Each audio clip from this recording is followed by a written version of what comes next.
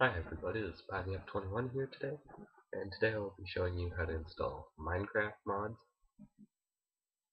So what you want to do is open up your internet browser out of Firefox. You'll want to go to Minecraft forums. I have mine bookmarked right there. If you don't have it, it's just simply www.minecraftforum.net. I'll have everything put in the description, and you'll want to scroll down and find released mods under mapping and modding.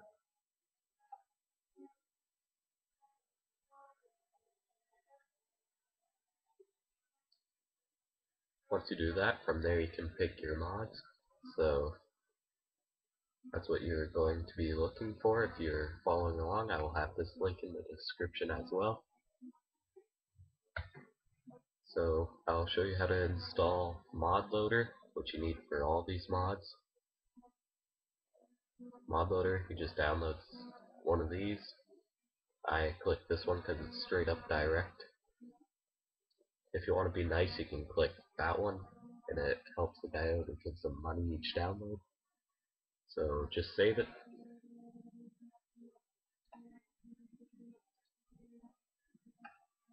Then the mods I will be showing you how to download are elemental arrows. So you want to download that too. Save it. Also be downloading Spawner GUI beta.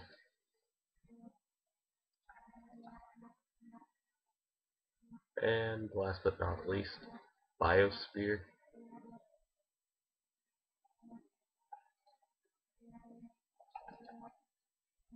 And that's it for now. So you can go ahead and just downsize that or exit out. Now you want to go to downloads. From there, you want to find your Minecraft mods.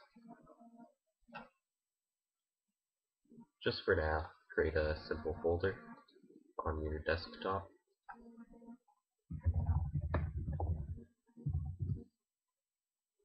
Just drag and drop them in there. Right click and extract.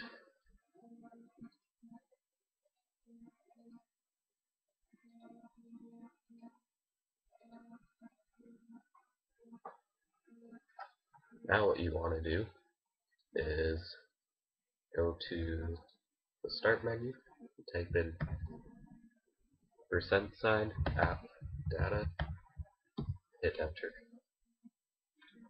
Now you'll see .minecraft. Go into bin.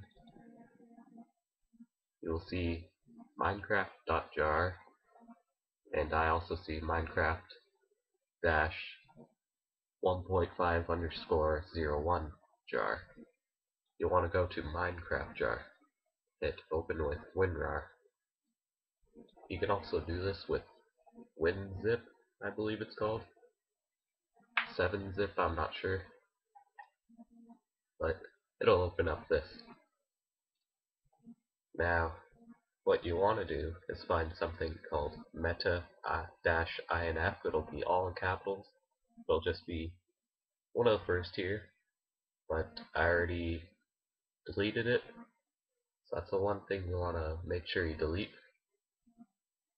And then, once you do that, you just simply go into Mod Loader, copy all those out, just drag them, just drop them in here.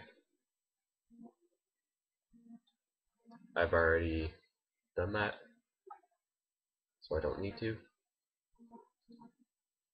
Now for the arrows mod, you'll see all these classes and a separate folder.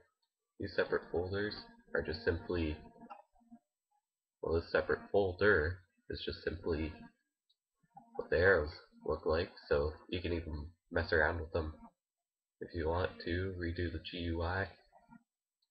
So you just want to drag all of that into there. It'll add the folder arrows.